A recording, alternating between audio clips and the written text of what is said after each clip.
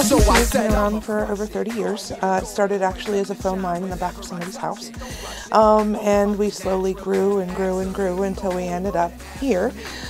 We actually outgrew our previous space as well, and even though we've only been here about 3 years, we're already outgrowing this space. It's a good problem to have. We have the third largest GLBT library in the country with over 9,000 volumes of GLBT literature that is accessible every day that we're open.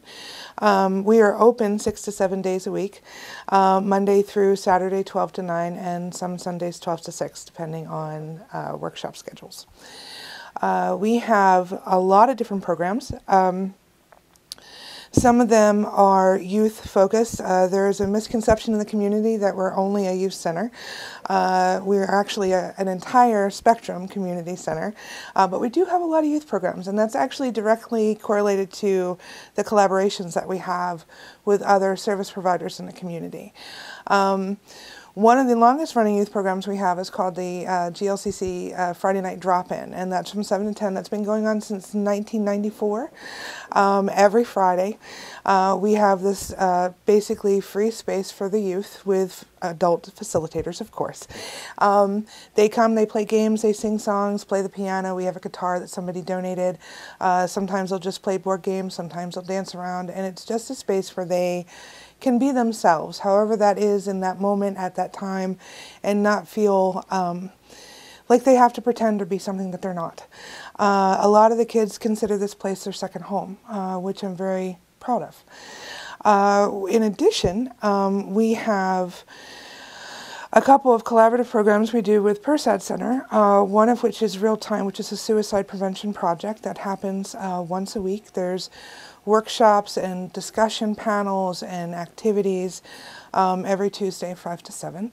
And we also have another intervention coming in through PERSAD called Respect, and it's a four-meeting intervention that specifically targets high-risk men who have sex with men regarding their risk behaviors and how to get connected to services and resources they may need to make healthier decisions for their lives. As far as adult services, we are doing monthly craft nights, first Thursday of every month. We have yoga twice a month. It's every other week. We have a belly dancing class every Monday, which is fairly popular actually, and a lot of fun. The lady that runs it is pretty awesome. We have a program called Nexus.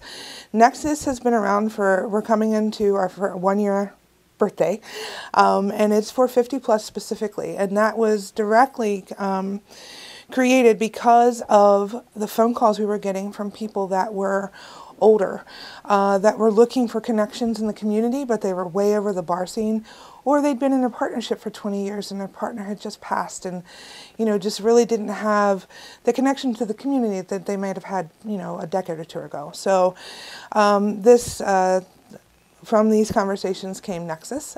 Jeff Miller is our volunteer here who runs that. They do something every month. They've had picnics, gone bike riding, kayaking. They're doing a white elephant event in December to celebrate the winter festivities. And we're actually really proud of that program as well. It's part of our forward motion to making sure that we try to meet the needs of the entire continuum of our community. In addition, you know, we have space here that is rented by all sorts of groups. Everybody is welcome. There was initially some pushback many years ago because we do have adult groups that use the space here for munches and things like that. But everyone here, everybody is welcome. We don't care how you identify or what you prescribe to.